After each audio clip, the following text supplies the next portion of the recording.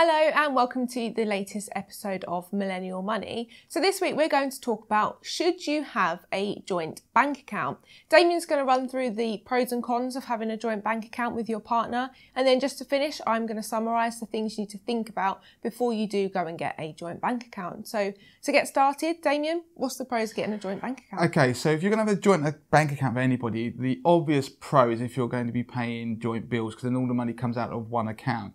It makes your managing money far easier if it all goes into one place. It also encourages you to build an element of trust with that person. If you've got a partner, you're going to have to do that anyway when it comes to finances. I remember when I had to do it with my now wife, getting the joint account it felt like a big decision, and it is.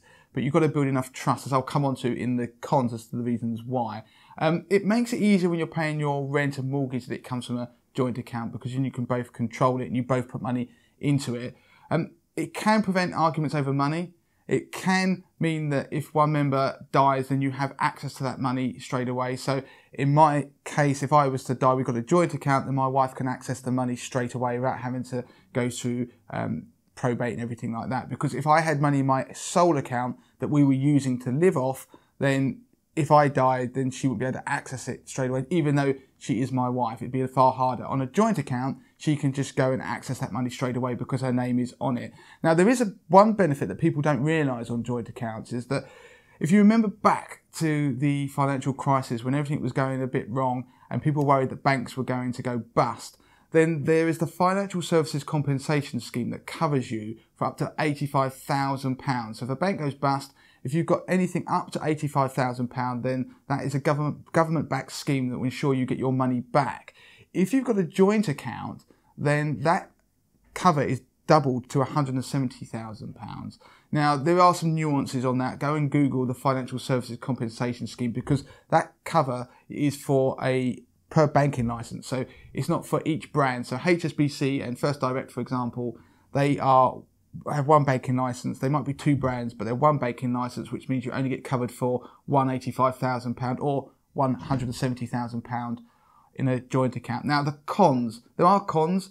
Of course, you've got to be able to trust the other person's not going to run off with the money and empty the account, because they are entitled to if their name is on it. They don't have to ask your permission.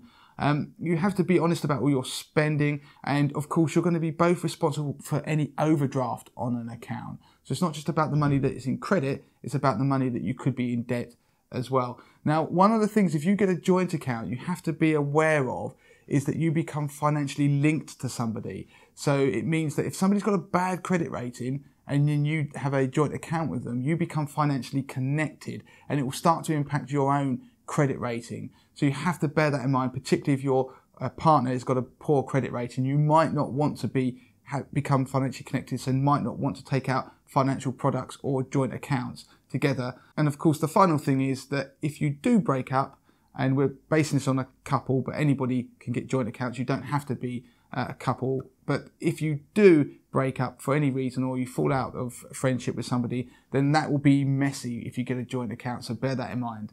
Yep, so to summarise, should you get a joint account, things to think about before you go and take one out is, are you both on the same wavelength when it comes to assessing goals and aims with your money? Are you both saving for the same thing, or is one of you going to go out on a spending spree because they see there's loads of money in the account? Another thing to consider is your credit scores. Consider your credit scores before you take money out. Have you both got a good credit score? See one of our videos for checking your credit score before you go to take out a joint account, because then you know whether either of your credit scores will be affected. Also, if you do fall out with the person you're sharing an account with and you cannot come to a decision on how you're going to agree settling the funds, you can cancel the mandate on the account, and that means that the funds are frozen in the account, and then until you come to an agreement, that's when you can both access the money.